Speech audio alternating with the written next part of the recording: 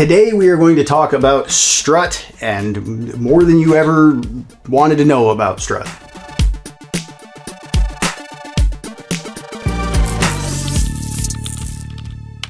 So, strut, or otherwise colloquially called a million things. Actually, I did a thing like a few years ago on Instagram where I held one of these up and I just said, what do you call this? We've got Kindorf, strut, strut channel, beeline, Kindo. I kind of like that one. It's like the short version of Kindorf. We've got Uni, I guess they would call it, Unistrut, Cantruss, never heard that one before, that's gotta be a brand name. C-channel, slotted strut, slotted Cantruss, Versabar, train track, anchor rail, strut rail, and G-strut. What do you call this? Please leave some comments below. I'm just curious to see like where you're from and what you call it. I think it'll blow a lot of people's minds when they look down below and they see just what people call it. It's funny. Anyways, okay, so ABB sent me all this stuff and I wanted to at least just talk about a lot of different options. I by no means have even a tenth of the amount of different mounting options and straps and things that you can put these together with, but I figured I could just drop some knowledge on you about the differences and variations because we use this stuff all day long. So first and foremost, strut is not an electrical material. It is a framing system. Now it is listed to be able to be used as a support means for securing and supporting conduits and electrical products. So it is listed for that purpose, but we're not the only trade that uses this stuff. It's used for, you know, HVAC guys. They'll like mount an air handler and they'll hang it down from a ceiling because they've got hard duct coming in one side, so they got to get it at a certain level and it's got to hang from a ceiling. So they use it. It can be used for all kinds of different things. So we're going to talk about just it as a framing structure and then putting it all together and mounting, you know, like completing it as a system and then mounting some electrical stuff to it. But to start out, you'll notice there's some variations in the kinds of strut. So the first one, we've got thin strut. Thin strut, we're typically talking 7/8 thick. We're looking at a 1 7/8 inch center to center. It actually kind of looks like it's 2 inches. But if you look in their literature, it's 1 7/8 inch. And if you keep following the tape all the way down, you're going to shore up a little bit in between each hole if you're thinking it's 2 inches. So it's actually an 1 7/8 inch hole to hole. Now the difference with that is if you look at Kindorf, this is Kindorf. Kindorf is punched. This is considered slotted strut and this is considered punched.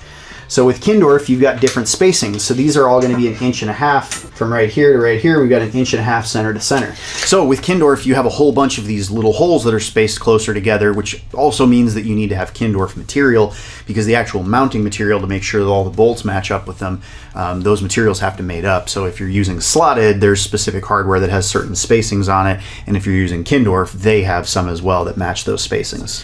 The other thing too is the thickness of this strut is 1 5/8 inches. It doesn't matter if it's the thick stuff like this, you're looking at 1 5/8 inches for the width. With Kindorf, you're looking at 1.5 inches for the width. So it does change a little bit. The thickness of it is different too. So if you look at the thickness of slotted strut, you got a 7/8 thickness, and on here you've got 3/4 inch thickness for the Kindorf. So they are a little bit different. If you were to stack them side by side, you can notice, yeah, this is 1.5 inches and this is 1 5/8 inches. So it just depends like what people are used to, what you're trying to build, what you're going for.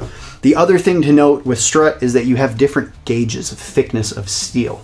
So with this, we've got an A1200 and this is a B1400. So 1200 just means it's 12 gauge. You can see that a little bit more clearly here. This thicker 12 gauge and this is 14 gauge. So it just kind of depends like, what are you building? Do you need to have something that's a stout, you know, thicker gauge, or can you deal with something that's a little bit skinnier just because you're not putting that much weight on it, but you just need some kind of mounting structure?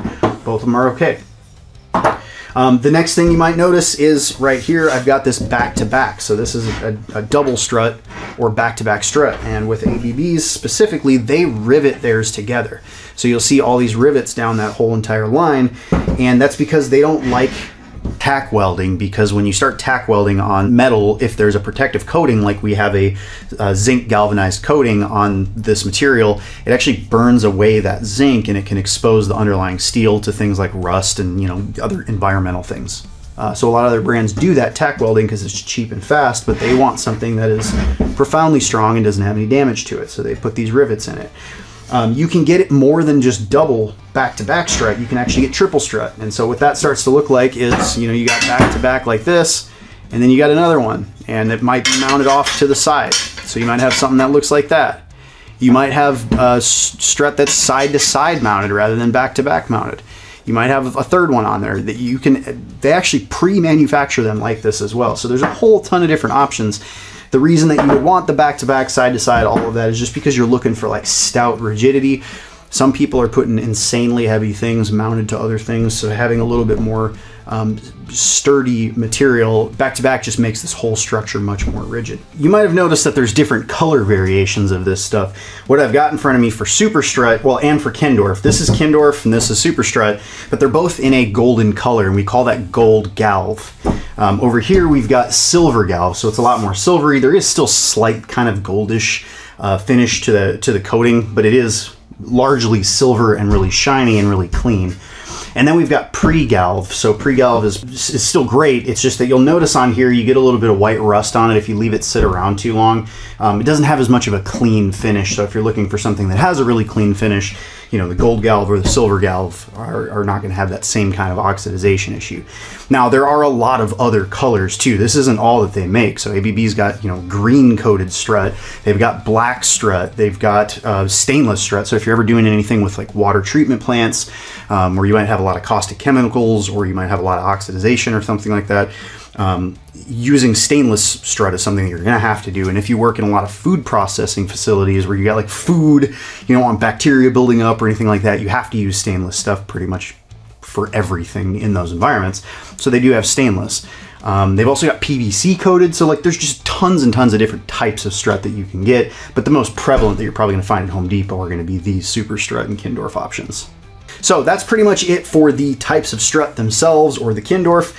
Let's talk a little bit about building things, or how you build it as a framing system. So there's a few different types of couplings that they make. You can either have couplings that stick to the back of something, so when you mount this to something, you're bolting it on the back, right? That's on the back of it. And then when you want to add something to it, you just add a piece, and it's all on the back of the system. But that is for mounting something on kind of one axis. So everything that we're doing is facing us. We're able to take advantage of putting any kind of, you know, things inside and using the front side of this and using the flat side to mount to. The second option is you have things like this that completely encircle the strut. So for this is a footer. And I'm going to make a rack out in my studio. So instead of mounting to a wall, I'm going to want to put this rack dead center in the middle of the room. So the only way that I can do that is to bolt something in and anchor it to the concrete. So I've got a footer that's standing up. The other thing is, so you saw like this is an L, right? So I'm coming off the side, I'm on the same plane. That leaves the open face. That's if I need to do everything on one side, like right in front of it. But what if I needed to mount something to the side? That's where we've got these other L brackets. So say I wanted to come off and mount something over here. You can do that. There's a whole bunch of different ways that you could achieve that, but you could even do, you know, something like this. So that's really, really versatile. As a framing system, it has tons of different options for you to assemble it and put it together. And like I said, I don't even have a tenth of the things that are available for putting this stuff together. And there's, you know, there's even thicker strut. So we're going to drop some links down in the description below so that you can have a link to go look through their brochures, because everything that they make, they have free PDFs that you can just download, open to the public, so that you can see all the different variations of things that you could buy for the system. So a couple other things that we're going to talk about is for electrical use specifically. All right, so you see a couple of straps here, and some other like nuts, washers, bolts type of things. First, if we're going to build something, we need to be able to mount to this. And oftentimes what that means is that we're either using a spring nut or we're using a cone nut. With a spring nut, what you would have to do is you have to compress this nut and slide this in. So it just presses up against the front of the surface. That way when we have a bolt, say we've got like an electrical panel that we just mounted. This is our electrical panel. This goes through, screws into the nut, and as we tighten it, it actually pulls that nut forward even more. So it's really rigid. The only downside that I don't like about spring nuts is as I'm using them, if I need to like move this down a little bit, oftentimes the spring works itself out, and then you're like, oh crap. You know, and if you got like a wall or some stuff behind, you can't get your fingers back there to fix this. So you got to take everything back apart And it doesn't give you the same versatility to be able to slide, and a lot of people end up just cutting the excess off of those, but once you do that, you lose the spring in the material and it doesn't stay pushed forward anymore. So these can be a little bit of a hassle to try to use. So what I like to use instead are cone nuts. Cone nuts, slide them on there, that's it. This thing slides around all day. The actual cone holds the nut in place. So if I wanted to mount something on, super simple. I don't even have to worry about that spring back there at all. And then if I need to make any adjustments, like, oh crap, my panel needs to be 4 inches down, I measured wrong, you just slide it. So super nice. I love cone nuts. Use them pretty much exclusively.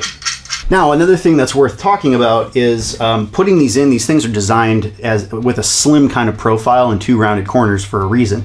So a lot of times you can't actually get to the top or the end of the strut to slide this thing in place. Sometimes you're just in the middle of it and you need to put one of these spring nuts or cone nuts in.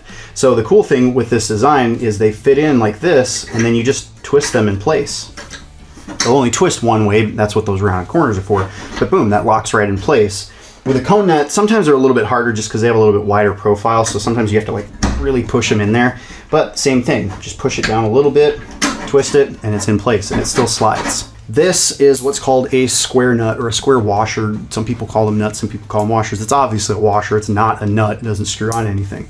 So the correct thing to say would be a square washer, but I do hear people call them square nuts. So a square washer is something that you would put, let's say you're trying to hang some all thread down from the ceiling, and you want this to hold some conduit that's flying through midair. You would put this through, put a square washer on the bottom, get a lock washer and a nut, put that on there so it holds it from underneath, and then you put another one on the top, put another lock washer and another nut on them. So now you have a very, very stout washer that's holding all of the weight of this together.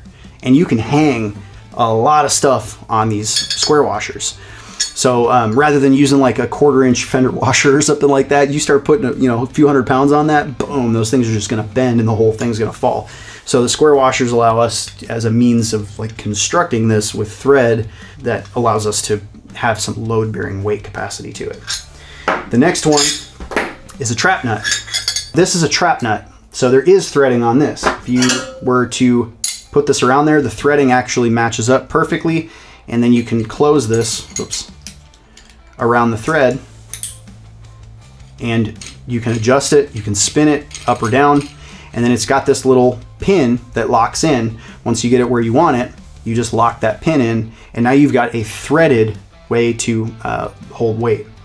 Now you can undo these as well, so if you get it on there and you're like, oh crap, it's like 4 inches low, you just open those jaws a little bit, you can slide it up, slide it down, and if you already have something completely assembled and you're like, crap, I can't get a square washer on there because I can't get the top of it to drop the thing down, then you can use something like this because it opens up and it'll just clamp on the side. So I think that these things are really awesome. I think you should get them. If you don't use these, they're super helpful. The downside is that you got to make sure that it matches the threads of whatever the all thread is. So if you're looking up and you're like, crap, I don't know if that's 5/16 all thread or 3/8 all thread, you got to make sure that these match. All right, it's size to size match. And then all thread in general, I guess I should probably talk about all thread. All thread is just thread. It's all thread. Right? All thread in the name. There's no hollowness to it. It is completely threaded all the way through. There's a bunch of different sizes of it. You can get like 1/4 inch, 5/16, 3/8. This is 3/8 all thread. But a lot of times this is a good thing to use to suspend things from the ceiling and hold it. And then lastly, we have the different ways to attach conduit. What you're typically going to see is a strut strap. We use these things all day, every day. With these, you put it in sideways and twist them. Put the other one in sideways and twist it, and it actually forms around the conduit. You see if you can see that on camera, right? It just secures around the conduit. What you do is put this nut on and twist, and boom, that holds your conduit in place. This is the most common thing that we do.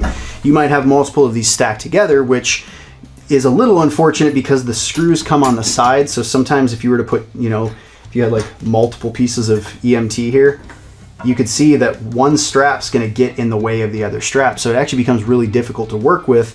when they're mounted from a side like that, which is why I love these things. So these are at an angle. These are called the angler. We've got, I don't know, maybe like a 30 to 45 degree angle. So I can easily get to those screws. If I got a line of like 12 of these things that I'm building together, or if I got a space and I need to fill that space with a new piece of conduit, you just slide this thing in. You don't have to worry about it all day long. It gives you a little bit of adjustability either way, but that having that angled is so incredibly helpful. So I love these things. Now the last one that I think is really worth like going out and buying. I think that you'll see the benefit of it once I get this off. Look how long this takes me. So if you're on a job site and you got like 300 of these to do in a day, it is going to take you all day to do all 300. Probably takes, you know, 15, 30 seconds per to stick these things on. Check this thing out. You want to talk about time savings? So this hooks on the side. You can get a 7/16 for your drill. Bop. That's already on there. That took me no time. Take it off, you just unscrew it, take it off. I love these things. It's even nice because if you do a lot of conduit and they're side by sides and you're doing like rows of conduit, it screws from the top. So you can put these things super close together. You can, you know, like beautifully space everything. You don't have to worry about any of the screws from the side or anything like that. It all comes from the top. And if you have to make any kind of adjustments, you literally just pop that loose, slide it, pop it back. It's so nice. I think that's the coolest strap that I've found in the whole system. I just love that. So now this is just one use case. This is one thing that I built that had one use to it, but there's tons of different uses to this. So if, for instance, if I wanted to mount this straight to a wall instead of having a rack in the middle of the room, it doesn't have holes that are 16" on center, so I couldn't really mount it to those studs. So one thing I could do is just mount this right here and then hang the panel on that. Another thing I could have done is, like, say I wanted to hang this transformer up in the ceiling and I didn't want to sit here and have to trip over it. I could just put some strut on the bottom of it, and I could have hung some all thread from the ceiling and then lifted this thing up with a lift and suspended it in the ceiling. So it's kind of like a Lego system. Like, really, you can build anything that you want, whatever you can think of, and it's such a versatile framing system that there's really not a lot of limitations to it. So thank you guys so much for watching. Hope you got something out of that, and I'll see you crazies in the next one.